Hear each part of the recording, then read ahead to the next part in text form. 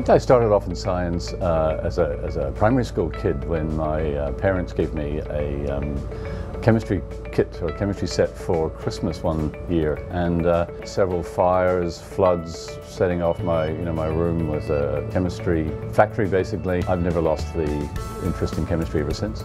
Our research is a branch of materials chemistry. We are deeply interested in the properties of a new family of materials called ionic liquids and their solid counterparts that are very useful for a range of applications in energy science, in green chemistry, and even aspects of biotechnology.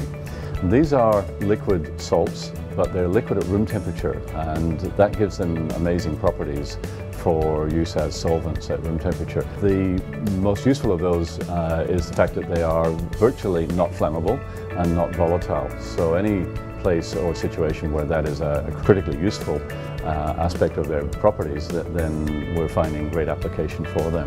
One of our busiest applications at the moment is in energy areas. For example, in a range of different battery technologies, these ionic liquids are very useful as very safe and stable electrolytes to provide big batteries that are not flammable and not explosive. And in very recent developments, we've shown that we can reduce fixed nitrogen from the atmosphere as ammonia, and that's a biomimetic process in a sense, to form ammonia as both a fertilizer and eventually as a fuel. And Australia has tremendous potential as an energy exporter in the form of ammonia once we get this process scaled up and economic.